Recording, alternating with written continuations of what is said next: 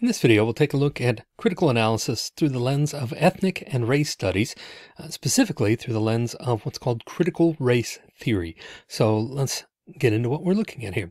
Critical race theory examines artifacts using a framework that considers the effects of systemic racism in all modes of expression and how cultural perceptions of race are represented in the various artifacts. So again, they were looking at both the ideas of systemic racism and how that affects the way we express ourselves in various modes of medium, and how the cultural perceptions of race are represented in the various forms and various artifacts that we present. So a little bit of history, not a great deal of depth here, but to go into, but just a little bit of history on critical race theory. It was really developed in the mid-70s by scholars and legal minds and legal scholars who felt that progress was moving too slowly following the civil rights movement in the 1960s. So they felt like the progress that was made in the 60s had really gotten bogged down by the mid-70s and was not progressing very quickly or at all during that time. So they developed critical race theory as a way to kind of examine how they could move that forward more effectively. It combines really the elements of critical legal studies, which is a large part of where it came from, was looking at how race is reflected in the legal system in the United States.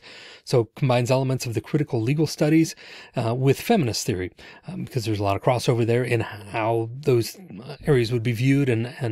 So anyway, the critical lens of critical race theory comes from that combination of critical legal studies and feminist criticism that had been developed previously. Major premises of critical race theory. There are five what they call the basic tenets of critical race theory that were presented by, really effectively by Solorzano and Yasso in their work in 2000.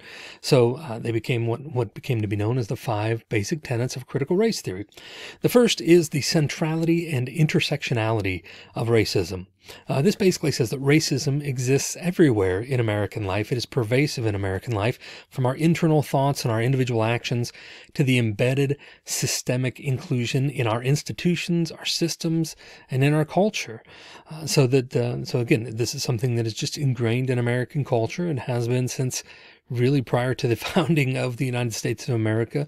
This really distinct type of racism, which is hard to sometimes recognize or reconcile to see within ourselves, but really is just a pervasive thing in each of our individual thoughts, actions, and then all the way up through our institutions of government and in our culture as a whole.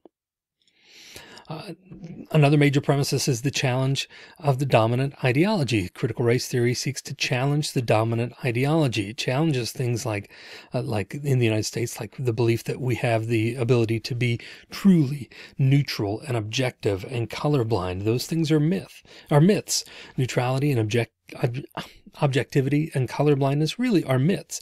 They are impossible given the embedded nature of racism in American culture. The fact that it is not just surface level. This is something that is ingrained within us in a sense that makes those things really impossible. And part of the first ability to for us to overcome these types of things is to recognize that those things are impossible at this point, that they're not realities for us. So critical race theory seeks to challenge that dominant ideology that those things exist and help us recognize that they don't. Critical race theory also has a commitment to social justice, and they recognize in critical race theory, it recognizes that oppression is not just limited to race. So critical race theory then seeks to extend its efforts of social justice beyond just race. So it includes social injustice toward the different genders, toward people of different nationalities and ethnicities, and just any group of people that would be oppressed. Critical race theory seeks to kind of end the injustice there, and they have a commitment to social justice for all people. Critical race theory also underscores the importance of experiential knowledge. They underscore the importance of expressing lived experiences in understanding the realities of racism and other forms of oppression, that these are things that need to be expressed, both for the health of the people who experience them and their ability to kind of speak their truth, so to speak, as to what happened to them and the experiences that they've had, and for others to recognize those experiences and see them as real, see them as things that do happen here in our culture, in our country. And so we want to, they underscore the importance of that experiential knowledge and expressing that and sharing that with the public at large. Finally, critical race theory, the fifth tenet here is that is the use of an interdisciplinary perspective. So critical race theory recognizes that the path to eliminating oppression will require knowledge and action from multiple disciplines, multiple areas of influences.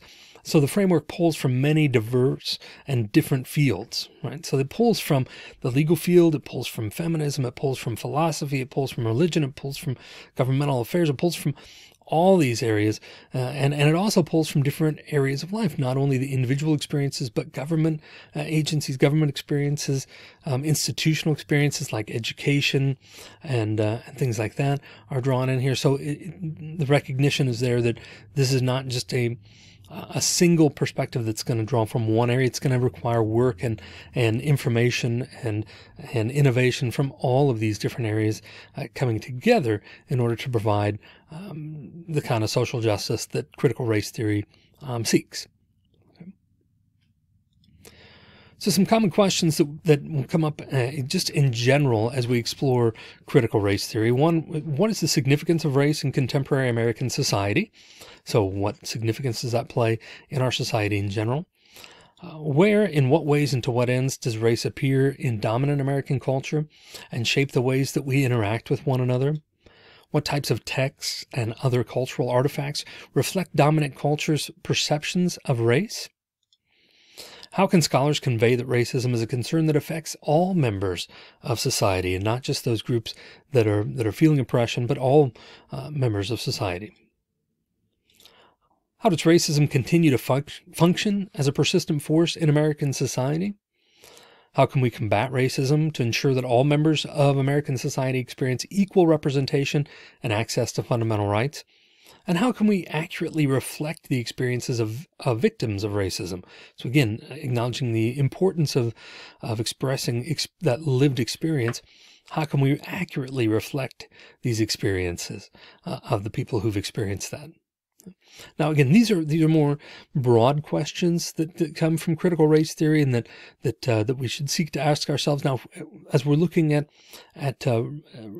ethnics and race studies as a critical lens, there are some more application-oriented questions that we can consider as we seek to apply these concepts to a specific artifact or artifacts. There's some critical application questions that we can ask that are a little more practical, a little less broad for just societal considerations, and a little more specific application to artifacts here as we would look in critical aspects. So first, what are the power relationships between the people of different races or ethnicities? How is that power relationship expressed in the artifact or whatever it is that we're examining here? Is there a power relationship between people of different races or ethnicities? And if so, what is that? How are the racial and ethnic roles defined? So is there some stereotyping going on? Is there some cultural stereotypes about races and ethnicities happening in this artifact? Or is everything being whitewashed in a sense to make it seem like race and ethnicity is not at all a consideration or a factor? Because there's, really the truth is the middle ground there. They're somewhere in the middle. So how are these racial and ethnic roles being defined in this artifact? How do characters embody these traits? How are the different racial and people of racial and ethnic backgrounds portrayed? How are they embodied in this work, in this artifact, and how are they represented? Do characters take on traits from people of other races or ethnicities? How so? And how does this change the others' reactions to them? In other words, are people of color given attributes and characteristics that would be more common to white people, or vice versa? And are they taking on traits of other people? And if so, how? And then how does that affect the way that they interact with the others? How do you think that affects the relationships that exist within that artifact? What does the work reveal about the operations, either economically, politically, socially, or psychologically, of systemic racism? So what does this tell us? How does this fit into our knowledge of systemic racism? Does it recognize that? Does it try and cover over that? Does it try and minimize the thoughts or impact of systemic racism? Does it really play into these things? And just thinking about all of those things, what does this reveal about systemic racism in our society? So again, these are things we need to think through. We need to process as we're viewing different artifacts. If we take on this lens, we need to have these questions in mind and be able to see from a different perspective how this artifact might be interpreted, how it might have been created for such a purpose, and how it might be interpreted by others, and what it might do to either halt or expand the acknowledgement of racism in our society, and the significant attributes and differences between people of different ethnicities and races in our society. So these are things we need to think about and process as we view these things, and then come to conclusions, be able to express and share these conclusions. If you have any questions about critical race theory or any other sort of critical framework that we've examined in this video series, please don't hesitate to email me. I'd love to chat with you via email.